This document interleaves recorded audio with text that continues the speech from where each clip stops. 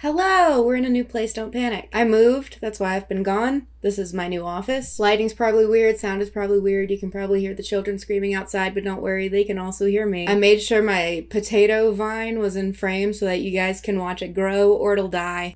Guess we'll find out. So, we are getting back to the Twilight rewrite today. Hey, if you're new, we're rewriting the Twilight series. But we're gonna have to do a little backpedaling because on Twitch, we compiled the last 5 chapters, or chapters 6 through 10, and I changed a few things. Okay, so we added this scene with Lauren at school. After Bella has dinner with Edward, the next morning, Lauren returns her jacket. Basically, I cut out that annoying part where she's trying to Google what a vampire is and somehow finds information. So I made that scene come up with nothing. And then she confides in Lauren because Lauren is a mythology nerd. So we've got this scene now. Edward being weird, blah, blah, blah. Under the shelter of the cafeteria roof's overhang, Lauren was waiting, her eyes about to bug out of their sockets. Over her arm, bless her, was my jacket. Hey, Lauren, I said when we were a few feet away. Jessica said to give you this, she said, quickly pushing it into my hands. Thanks, I said. Good morning, Lauren, Edward said politely. Hi, she said bluntly. Want me to walk with you? She asked me without looking at Edward. I shrugged out of Edward's jacket and handed it to him before wrapping myself in my own. Sure, I looked at Edward. I'll see you after school, he said coolly, melding into a passing crowd. Lauren watched him disappear, then looked at me. What the fuck? What? Did you go home with him? She asked. No, I said. We turned to walk to class. We had dinner, then he dropped me off. He's weird, she said. You don't think he's weird? Lauren, I started, then I glanced around at the milling students and pulled her between 2 buildings. I kept my voice low. Can I ask you something crazy? Her eyes were wide. Do you need help? No, Edward's fine, I promise, I assured her. Even if I wasn't certain, he's probably listening in on Lauren's thoughts and I didn't want to put her in danger by accident. Actually, maybe this should wait until we weren't at school. Can we meet up later tonight? Her mouth dropped open. Yeah, sure, she said quickly. Where? I thought for half a second before coming up with the obvious and only option. La Push? Her light eyebrows shot toward her hairline. I'll explain there, I said. I'll pick up some food, it'll be fun. Just us? Lauren asked quietly. I nodded absently, looking over my shoulder in case Edward had appeared. Yeah, want to meet up there or should I pick you up? We can meet there, Lauren said. I really appreciate it, I told her. I gotta go. So that was chapter 10. We already edited chapter 11 and I went through and removed all the parts where Bella refers to Edward being a vampire because in our most recent edit, she doesn't know yet. She's kind of going to find out from Lauren. So she goes through her whole boring school day. I might cut all that stuff with Jessica where they care what Edward's doing. By the way, if you haven't seen any of the other videos, we're changing up a few things. It's kind of the same. Jacob is Jasmine, Eric is Erica, Lauren is a mythology nerd and she plays a much bigger role. Bella's not quite so annoying and misogynist. We're just making little tweaks. Oh, she also has a knife. That's important. I have a playlist if you want to check out the rest. If not, you'll catch up. It's fine. So now we have to figure out where to add the scene with Lauren. So this is chapter 11. She plays sport with Mike.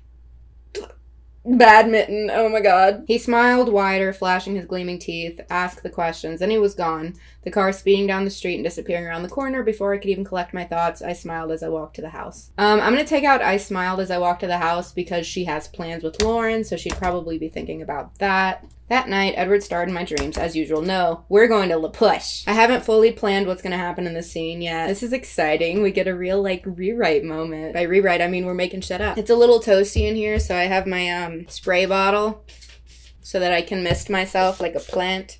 Just don't worry about it. Fuck dreaming about Edward, we've got other things to do. This is also an opportunity to add a little bit of intrigue because we could have her sneaking out. We could have her telling Charlie she's going hang out with Jacob. So since Jasmine's there in the next scene, we could have her lie for Bella. That could add some layers. Maybe we don't start this new scene yet. We say before I could even collect my thoughts. But I shook my head and hurried inside to dump my backpack. And then Stephanie Meyer loves having super detailed scenes of Bella cooking really basic meals, so we could have her make some sandwiches. I rummaged through the fridge and cabinets, but there wasn't really anything to bring to La Push for Lauren and I to have for dinner. Unless I wanted to feed her a PB&J on stale bread. We could also make her relationship with Lauren a little awkward if we wanted to. Maybe Lauren thinks this is a date or something like that. Slamming a cabinet, I decided to just pick up something on the way. Used the bathroom, yanked out my ponytail, and ran to brush through the knots and dropped my backpack in my room. Jogging back downstairs to... I'm trying to harness her, I'm gonna tell you everything that happened, but none of it matters and it's boring type vibe, but doing it like a little quicker. Jogging back downstairs to write a note for Charlie. He probably wouldn't get home before me. I peeked at the clock and it was almost 4. Hanging out with Jasmine Black for a few hours. I'll be back after dinner, but before curfew. Love you, Bella.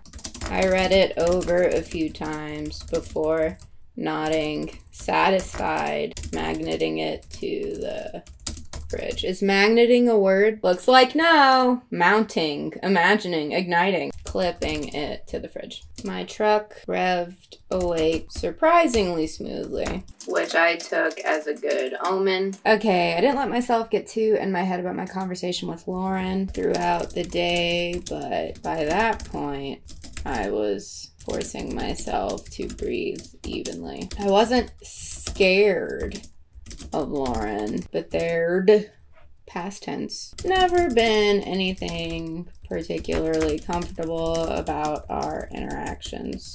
I'm trying to think of like the cheapest option that a teenager would have in Forks, Washington for getting food versus like a higher end thing that she could still afford, so that she can be like, I was gonna get her McDonald's, but instead I got her some Cane's chicken fingers so she'd like me. I pulled in and ordered a burger, a fish sandwich, and 1 large order of fries to go. Then I added 2 milkshakes. I worried about the fish keeping on the drive, but I knew Lauren didn't eat beef, so I just hoped for the best. Drive was quiet, save my rapid heartbeat and the chug of Fred's engine. Was that what she named her truck? I thought it was, but I could be wrong. We'll just pretend for now. It passed quickly as I imagined every possible way this conversation could go. What if Lauren thought I was crazy? What if she laughed? The end all. If she laughed at me? What if she took me absolutely seriously and turned the Cullens over to some underground supernatural police? I shook my head hard. Maybe I am crazy. The beach appeared so quickly it startled me. I parked at the top of the hill and opted to walk the rest of the distance down. Not nearly as brave a driver or reckless a parker as Mike. I don't know if I'm keeping Stephanie Meyer's author voice or if I'm just writing poorly. The bag of diner food was still warm against my leg, my thigh, and I hoped Lauren arrived before it got soggy. But Lauren had beat me there.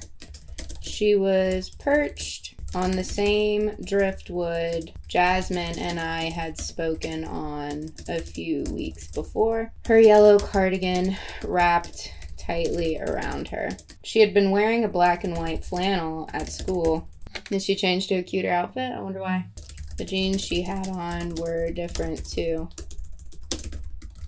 Darker wash with flared legs. Hey, she said without looking up. I didn't know she'd seen me. Hi. I brought you a fish sandwich. I sat beside her and awkwardly shuffled one of the milkshakes into her hand while digging through the bag with a free pinky on my other hand. She smiled and took it from me, easily divvying up the food, making it look easy. I was always jealous of girls with that kind of casual grace. And that's why Bella hates women. Now I'm trying to think of what kind of information Bella would think that she could get from Lauren, and what would actually be helpful for her to know plot-wise. So what's going on? Lauren asked as she shoved a straw into the lid of my milkshake. Right to it. Well, I said. I took a long drink to give myself time to collect my thoughts. I just had some questions about the Cullens. I slurped too fast and choked, sending myself into a coughing fit. Lauren patiently chewed on a fry and waited for me to collect myself. Waiting for me to quiet down. There's no way you haven't noticed anything weird about Edward yet, Lauren said. You guys are practically glued to each other. Little jealousy? Well, yeah, I admitted. It is about them. And I assume you have an idea what they are, since you asked to meet on the reservation. I balked at her. Did Lauren know everything? Well, she said, you're at an advantage since you're friends with a few of the Quileutes. I don't think it would take long to lose Edward's interest if you hung around here for long enough. You'd also drop biology since I know you already have a credit for that course from Phoenix. Wait, I said. What are you talking about? Lauren blinked. Big brown eyes at me. Are Lauren's eyes brown? I don't remember. Let me know in a comment. I bet they're blue. Getting away from Edward. It's a dangerous situation you've gotten yourself in. That's not what I wanted to talk about, I said. I just wanted to know what you knew about vampires. She said it so flippantly, like it was so obvious. I hadn't said it out loud before. I hadn't heard it out loud before, not in reference to Edward. Her words sat heavily on the branch between us. I couldn't move. Lauren took another bite of her sandwich and watched me. So you think they're vampires? I finally said. Duh, Lauren replied around a mouthful. I thought you were keeping up with this. I had my suspicions, I said quickly. I just didn't expect you to be so forthcoming and confident, and frankly, I didn't know where to take the conversation from there. Luckily, Lauren did. They're vampires, she said confidently. I've been watching them for years. I have a few documents I can share with you, research, and my own observations. But trust me when I say that I know what I'm talking about.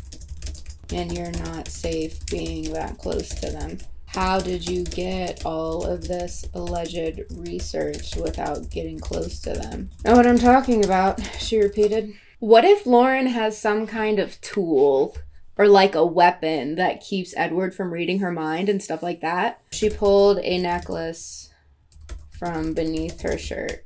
It was a bright silver chain with matching silver pendant. She squeezed and a compartment popped open. I leaned over to gaze into it. It's herbs, she said, and a few flowers. I honestly don't remember all of them, but it's a mixture from one of the elders here. I'll ask for another for you if you'd like. What does it do? I asked. It's a shield, she said. It blocks their powers.